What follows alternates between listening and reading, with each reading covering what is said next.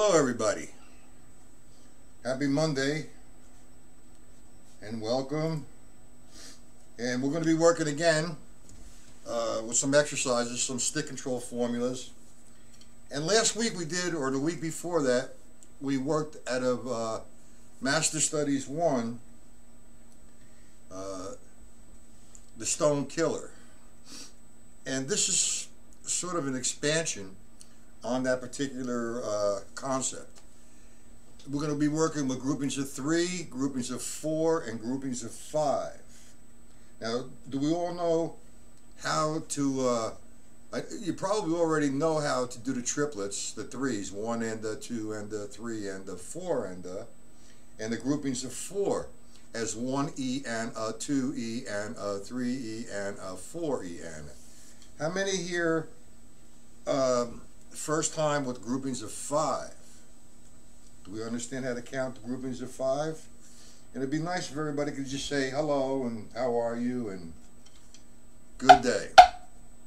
Okay, first thing we're going to do is work with groupings of 3, which means I'm going to do 3 rights and 3 lefts. 1, 2, 3, 1, 2, 3, over and over again. 1, 2, 3, 1, 2, 3, 1, 2, 3. Now, I do this at first very slow, and my sticking height or my sticking position is the, where'd it go? My sticking position is a full stroke. It's in this full stroke position, and I'm going to be doing free strokes.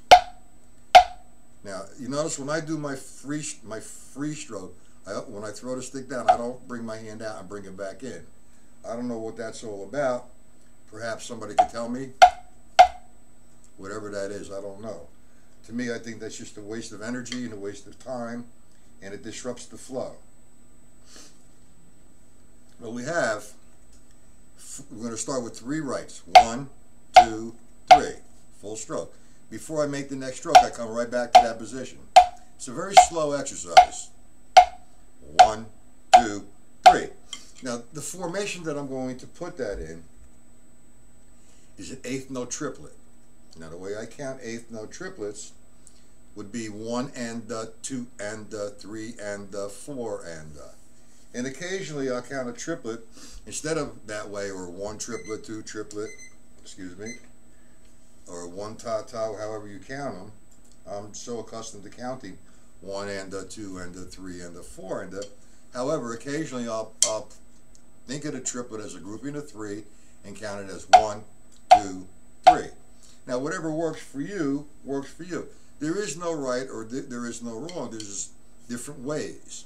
And I prefer to count the triplet as 1 and 2 and 3 and 4 and what I said, occasionally I count it 1, 2, 3, and that's for subdivisional reasons. For example, if I'm doing 3 against 2, 1, 2, 3. I'm thinking 1, 2, 3, 1, 2, 3, 1. Okay? Now, the first exercise is the formula in the stick control book that I've come up with, and it was inspired by Joe Morello's Master Studies, and it's a grouping of 3. I make R become 3 rights. R would be this. L would be 3 lefts. Now notice, when I'm playing the right or when I'm playing the left, if I have to make an adjustment, I will, but I tried to make my right hand and my left hand sound equal.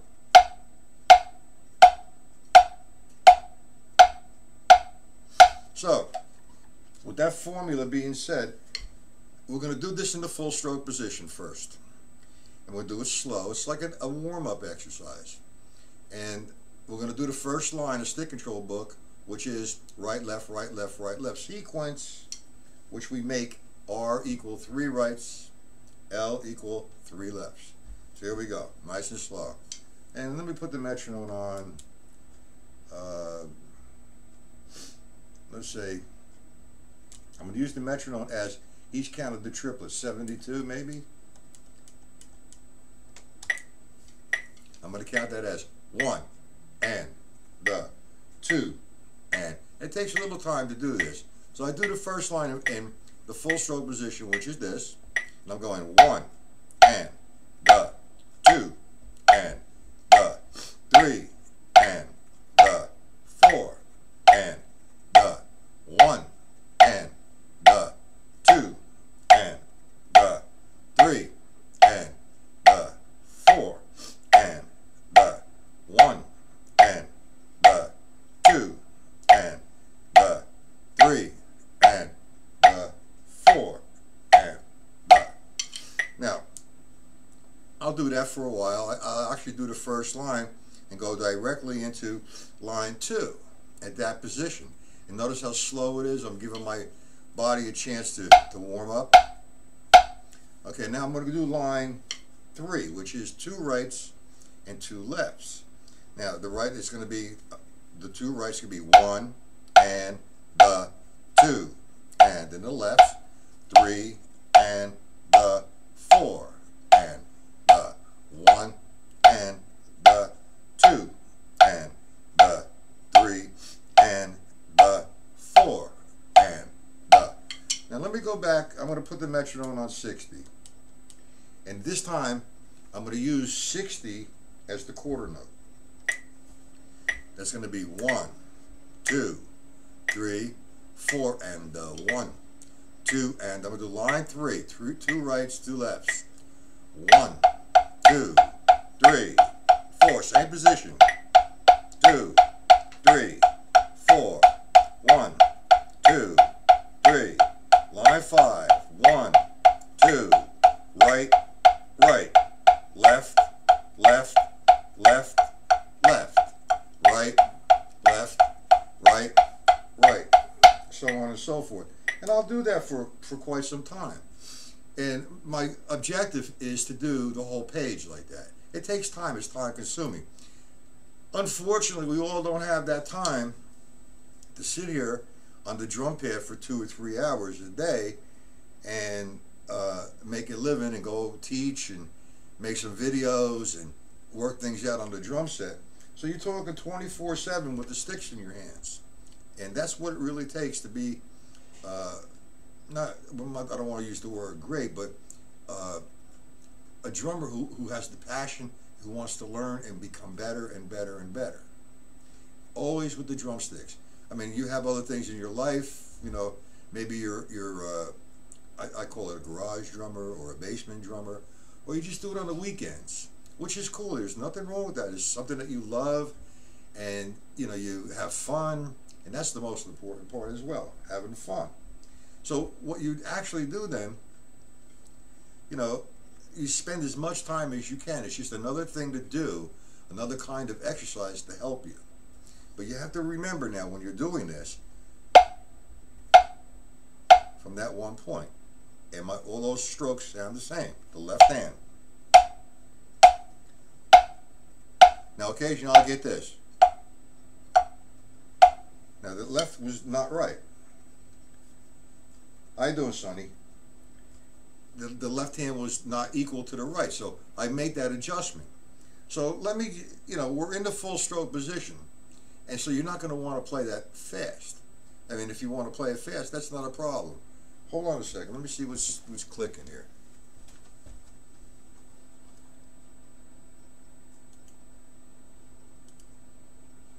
Huh.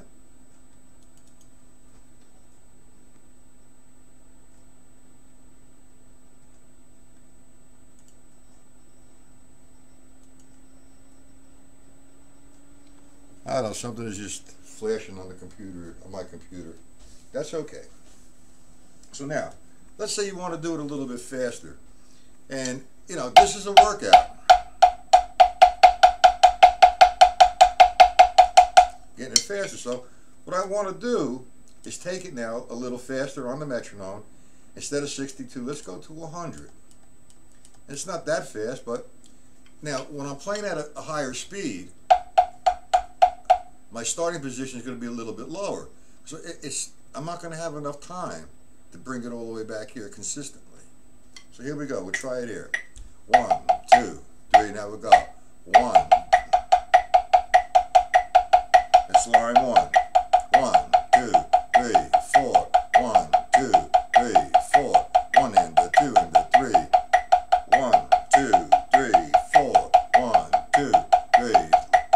3, 2, 3, 4.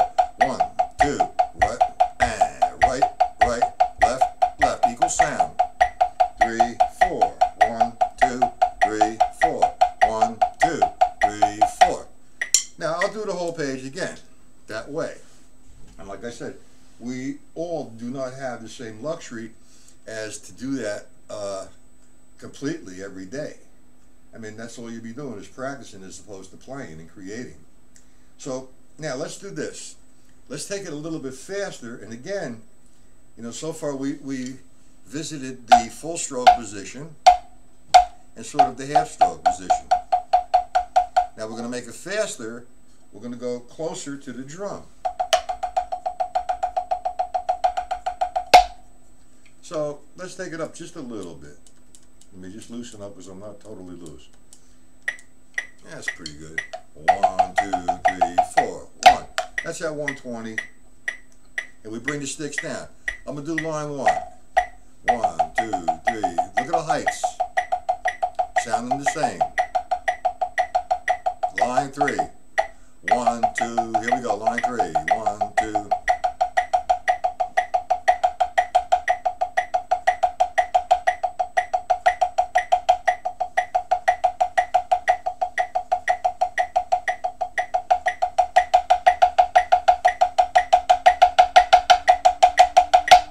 And notice I brought the sticks up a little higher towards the end. That's what I'm talking about a workout. It's a physical workout. And the most important thing there, well, one of the most important things is not to create any tension. You know, at a speed, that's not a very fast speed, but at a speed like that, when you're in the full stroke position, you're working. So when you work like that, you do not want to create any sort of tension at all. So now, that takes care of maybe the full stroke, the half stroke, and the quarter stroke. Now I could sit here and do for a half hour or so the page 5 of stick control book. And I mean, what's the sense of me doing that when you understand it? You want to do this, it's going to help you, take what you need and do it. Okay?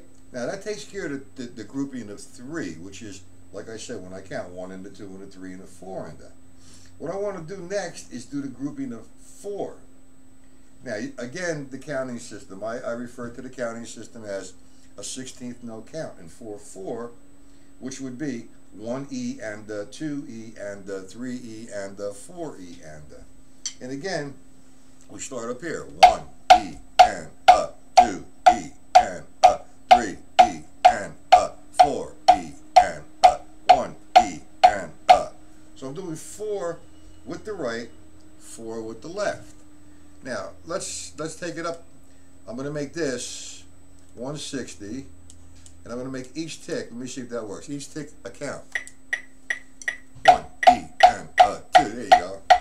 So let's do line 1. 1 E and 2 E and 3 E and 4 E and 1, 2, 3. Nice and relaxed. 1 E and 2 E and 3 E and 4 E and 1 E and Another thing, let me tell you, I'm using this metronome. It's kind of hard to stay inside of that pocket, especially when I'm looking around, because my mind is not wandering, but I'm making sure that the sound is okay and where I'm at and counting and trying to discuss what is occurring with my hands. So it's kind of hard to stay in the pocket. If I was just silent and focused and zeroed in on the metronome, you wouldn't hear the metronome. I make the metronome disappear. Watch, I'm going to make the metronome kind of disappear.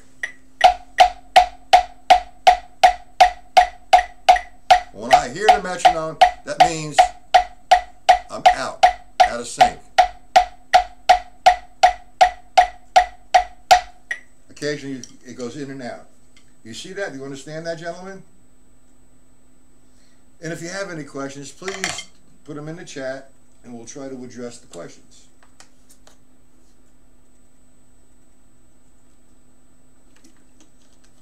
No questions? Okay. Not a problem. Makes it a good afternoon. Now, all this stuff is the stuff that Joe Morello and I worked on. We went over and over and over, explored all these avenues, and I mean, Joe Morello was just a master of a hand technician, which he studied with George Lawrence Stone, the author of Stick Control book. And I'll share a story with you about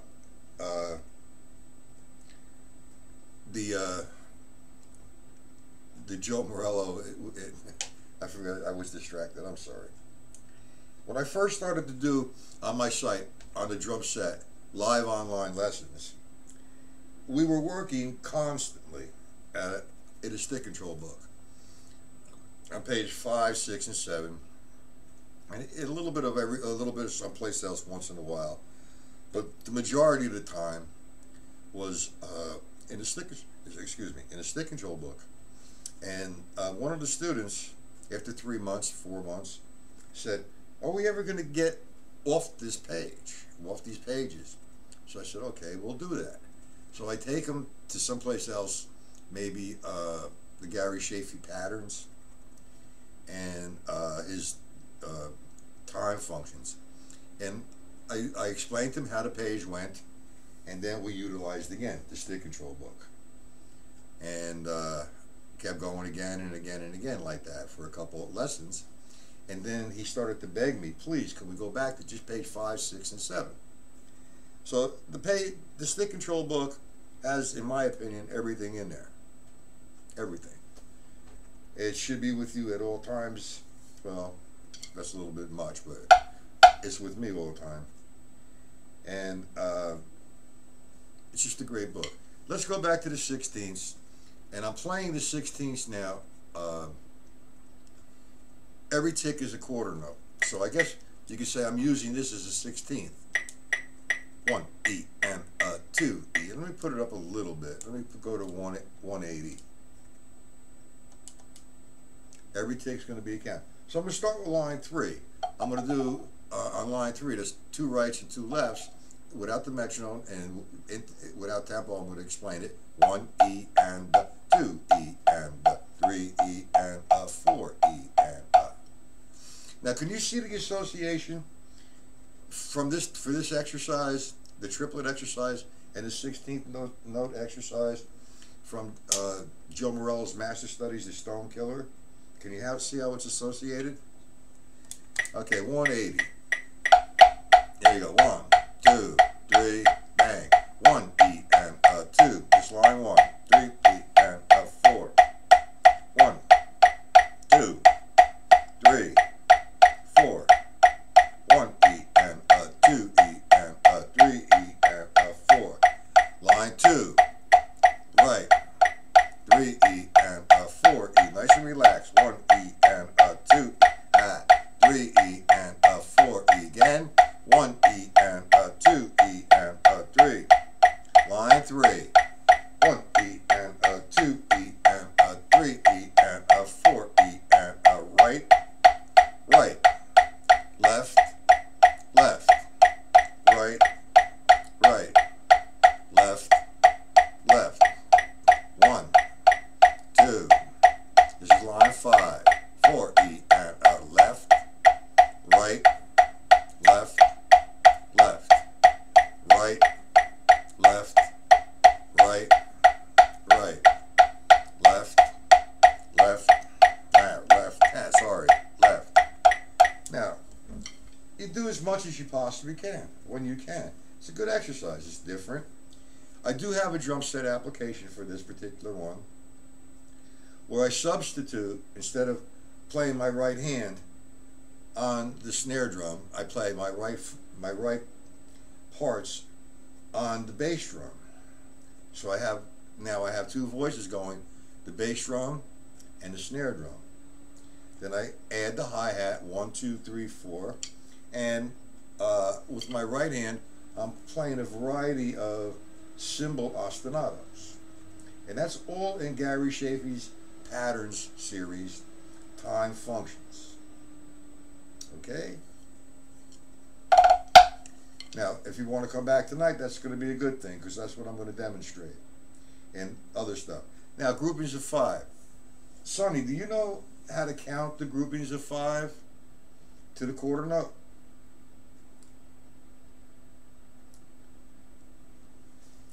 I'm going to bring it down to 60. This is not easy. This is going to be a little more difficult. The groupings of 5 at 60. That means every time the click, for every click, in between the clicks, I got to get spaced 5 strokes equal. Understand?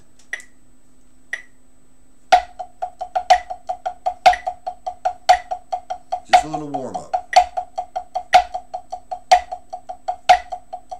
That's alternating the 5s. 1, 2, 3, 4, 5. 1, 2, 3, 4, 5. Okay, you're not sure. All right, let me explain. I'm counting equally. 1, 2, 3, 4, 5. 1, 2, 3, 4, 5. That's a grouping of 5. But it's wandering someplace. There is no tempo. So if I put the tempo, like I just did, at 60, that's the pulse. That's going to be 1, 2, 3, 4. So every time that pulse is going to be 5 strokes, equal distant to the next tick. 1, 2, 3, 4, 5, 1, 2, 3, 4, 5. 1, 2, 3, 4, 5, 1, 2, 3, 4, 5, 1, 2, 3, 4, 5, 1. That. I'm going to do alternate strokes. 1, 2, 3, 4, 5, 1, 2, 3, 4, 5, 1, 2, 3, 4, 5, 1, 2, 3, 4, 5. I'm pronouncing the accent so you can hear the pulse. Do you understand it now, Sonny? So I try to do that as the formula. 1, 2, 3. So I got 1, 2, 3, 4, 5. 1, 2, 3, 4, 5. 1, 2, 3, 4, 5. Right, left, right, left, right, left, right, left. 1, 2, 3. What's that? I can't see it. Let me put my glasses on. Sorry.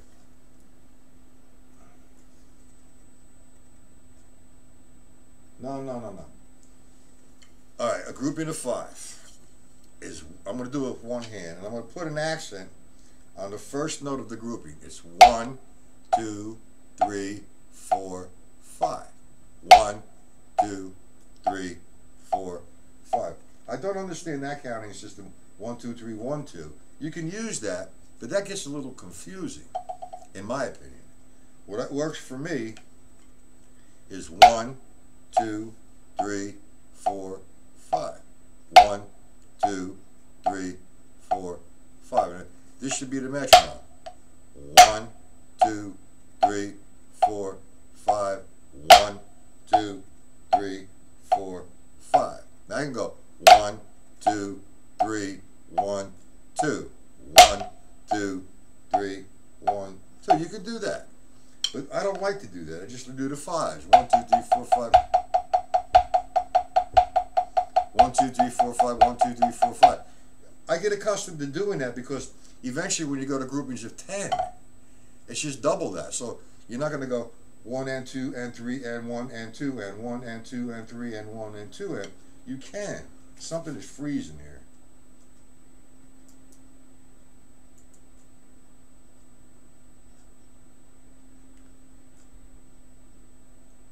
You freezing on me there, Sonny? Am I freezing? Is the screen freezing? Ugh.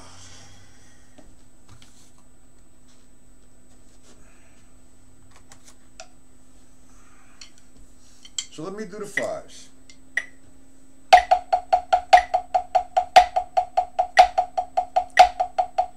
To the left.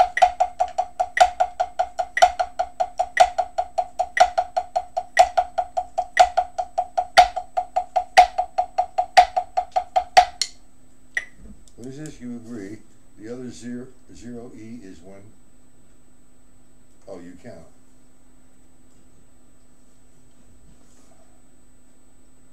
You can count that. 1, 2, 3, 1, 2. But like I said, it gets confusing.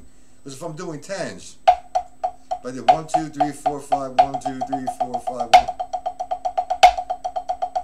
Here, let me do some 5s and some 10s.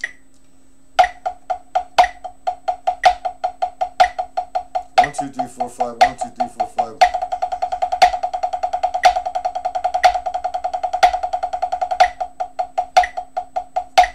It gets confusing.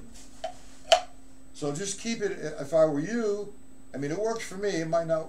What you're saying, 1, 2, 3, 1, 2, 1, 2, 3, 1, 2, gives me a bit of a different feel. I like to have it flowing, and it gets a little confusing. So now let me go backwards a little bit here, and what we accomplished hopefully so far today in this short period of time. We did the grouping of 3 as the formula. R equals 3 rights, 1. L equals 3 lefts. Line 1 would be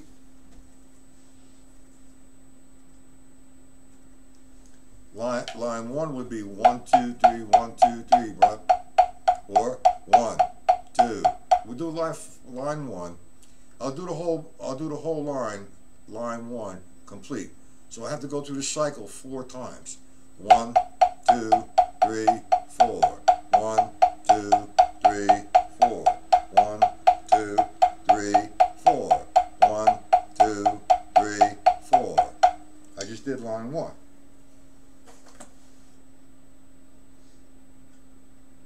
Okay?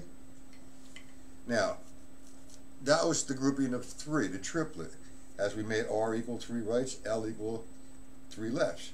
Then we did it with the grouping of 4. You could call it a quad. I don't know what you want to call it. Quintuplets.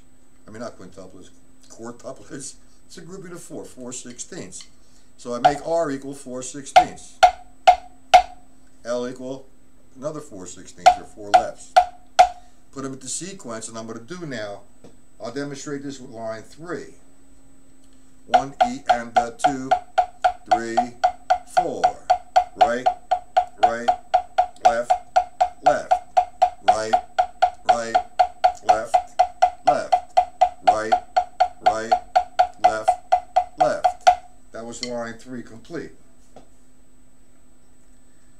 Yeah, well, you probably have better computer skills than I do, Sonny, believe me. I spent a lot of time the last 2 years on the computer, and hopefully that's over with. That I have everything the way I set, just about set the way I want. Okay, so now, if you like, first off, where are you from, Sonny? And are you available tonight? My lesson on my site is going to be 8:30 p.m. Eastern Standard Time. You should try to come out and check it out. I don't know exactly where you're from. You could explain to me where you're from. Tell me where you're from. U.S., Europe, Australia, Canada. Because tonight we're going to do also, I've had quite a few requests for the buzz roll, or close roll. It should be demonstrated though on a snare drum as opposed to a drum pad. I had to develop that. The reason why I'm not hitting that now is because when I do that, it tightens up your hands. So I don't want my hands to be tight right now. I got them a little bit loose. Okay, and another up and coming lesson is going to be the 16th note triplet, single strokes.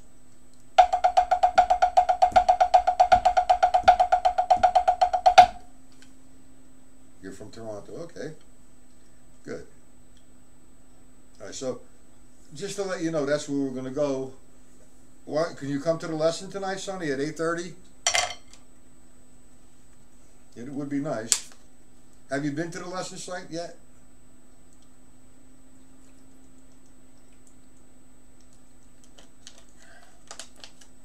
Boy, it gets really dry in here and hot.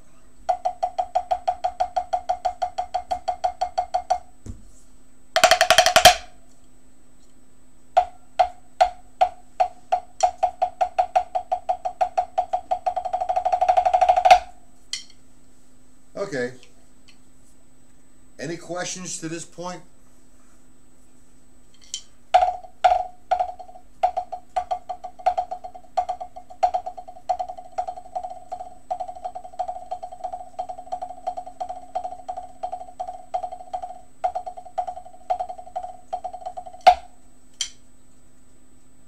questions?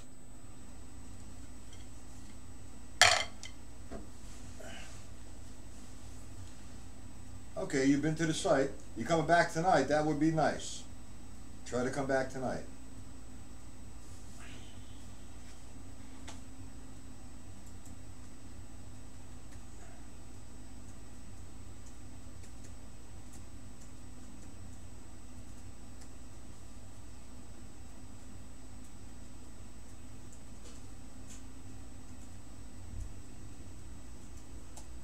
And if you'd like, you want to contact me Skype, we could talk about you and who, exactly how long you've been playing and what you've been working on. Let me give you my Skype contact.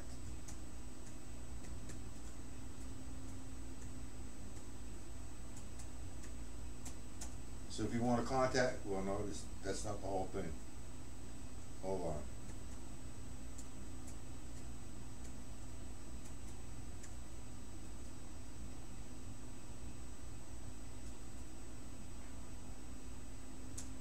That's my Skype contact.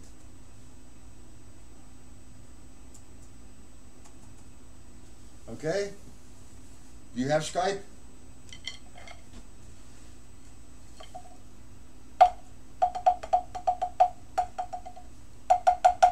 Even if you just want to make contact and occasionally call and ask a question, I'll be more than glad to have some interaction with you. Alright. It's just about time to close up. That's about all I wanted to do today. You have any questions?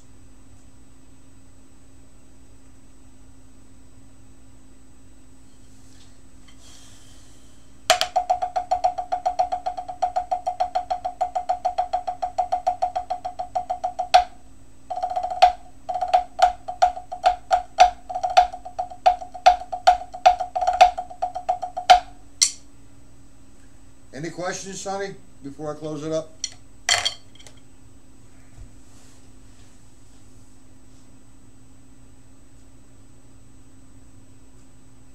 Okay. Hopefully I helped you out somewhat, gave you some information that could be useful for you. So then I'll see you this evening, 8:30 Eastern Standard Time. You're welcome. Tell all your friends and bring your questions, hopefully. And call me on Skype if you'd like. We could talk a little bit when I have a chance, okay? No questions. Hopefully I helped you somewhat. And I'm going to stop broadcasting. You have a good rest of the day. And hopefully you can practice somewhat.